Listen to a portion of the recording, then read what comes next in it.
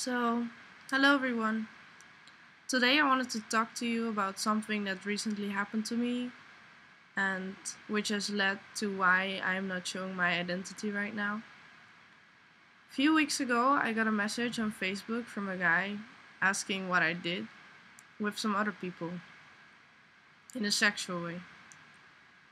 And I really didn't understand how he even achieved this information and who even gave it to him because I believed that everybody in my close circle was something like a friend. But it turned out otherwise. And after this, I got more and more messages, even from unknown people, telling me I'm a whore, telling me I'm a slut, telling me why do I sit on everybody's dick. And after some research, I found out it was one of my best friends, or well, I thought she was one of my best friends, but she kind of stabbed me in the back all along. And it really hurts me because it's something so personal. And I really did not expect this.